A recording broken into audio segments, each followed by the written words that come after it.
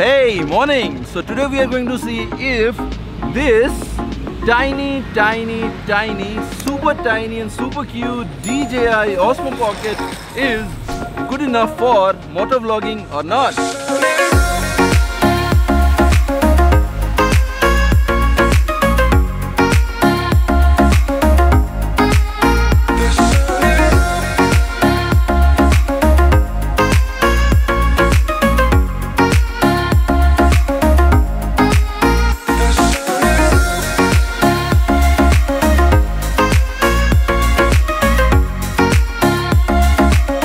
And what are the main things which you normally concentrate on when you are motovlogging? Like field of view, audio quality, video quality, portability, image stabilization and mounting flexibility. So let's just ride and discuss about each point in details. So first, talking about the field of view, the Osmo Pocket field of view is just somewhere around 75 degrees, like 28mm fixed lens, while the GoPro is like wide, super wide. So this Osmo Pocket is not that wide. You can see the video as well. This is the video feed from Osmo Pocket and this is the video feed from GoPro. So basically, if you are planning to do some videos keeping the Osmo Pocket on your helmet or the chest, it's not wide enough and you cannot have any kind of videos as such. And now talking about the audio quality. Audio quality from the Osmo Pocket is kind of acceptable, not as good as GoPro 7, but yeah, it's good enough for vlogging and regular videos. But if you're planning to do some videos trying to capture the sound of the bike, it's blah. So here is the footage of the Osmo Pocket with the audio right from Osmo Pocket.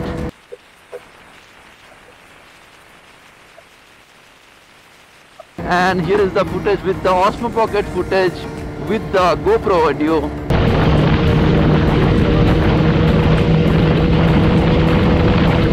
So you can see that there is a lot of difference, right?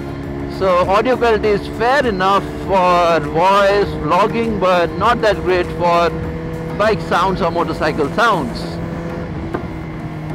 Now coming to video quality, so Osmo Pocket video quality is like bam, this is amazing, this looks so cinematic and it's maybe 10 times, 20 times better than GoPro's compression ratio, because GoPro just shoots somewhere around 60 Mbps data bitrate while the Osmo Pocket does 4K 60 linear mode, 28mm nice cinematic at 100 Mbps bitrate. That is crazy nice. That's something like Mavic 1 Pro, which we always used to love it for years.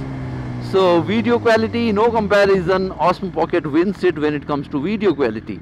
Now coming to portability, Osmo Pocket is super tiny, super tiny. It's so small, you can easily fit in your pocket, jacket pocket, riding pant pocket, anywhere you like. You can have a lot of B-rolls, nice shots, slider shots, gimbal shots, FOV shots, POV shots. So you can do a lot of things with the Osmo Pocket and it's so portable, you can carry anywhere you like. It's just almost the size of a I would say it's somewhere the same size as GoPro, maybe just tall.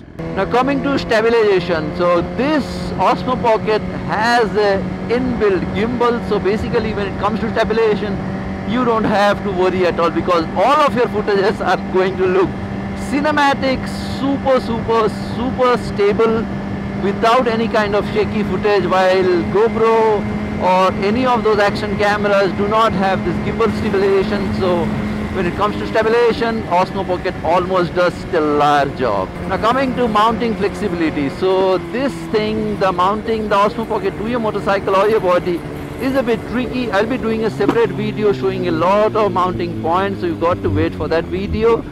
So basically it's not that easy like GoPro, just go ahead and buy a mount and mount it on. It's not going to happen. For the Osmo Pocket, it's tricky and you need to do it right or you're going to lose your Osmo Pocket.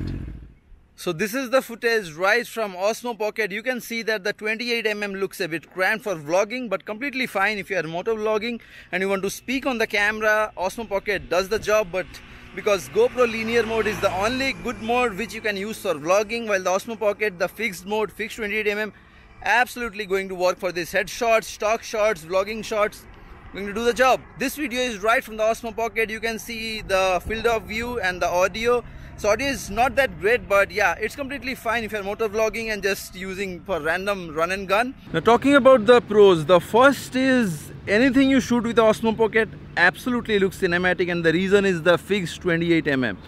Absolutely nice. And the second is it can act as a gyro cam, so just put a chest mount, put the Osmo Pocket right over here, get on the twisty roads or on the track, it's going to look lovely. And the third is the image quality is much better than GoPro 7, 6, 5, anything you call it for. So because the reason is the 100 Mbps bitrate at 4K 60 FPS absolutely makes it nice to grade it in the post, and the image quality spot on. Now the cons, there is a lot to speak. First, the audio quality. Audio is pretty bad. Second, the gimbal keeps on sliding off its horizon while you are riding.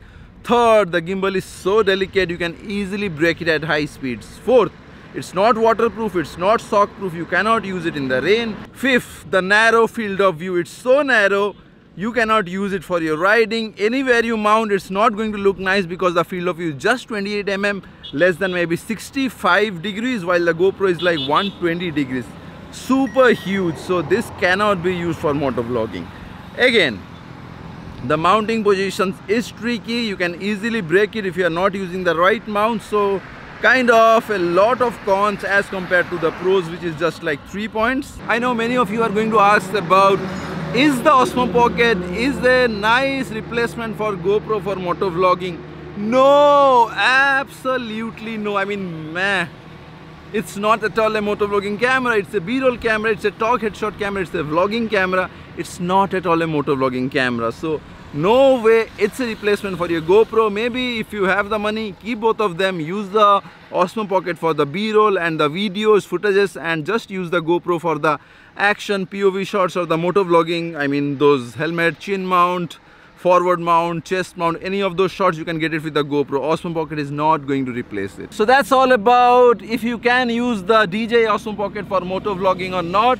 And it's a big no way you should be using it. Just use it for your B-roll camera or the main video camera, not as a motovlogging camera, of course. So if you're still convinced about getting it because the image quality is so nice and neat, I have placed the link below in the video description. Go ahead and buy it. Happy shopping. If you have got any questions, just let me know in the comment section below. Smash the subscribe button if you haven't done it yet, and don't forget to click on the bell icon to stay updated. I will see you in my next video.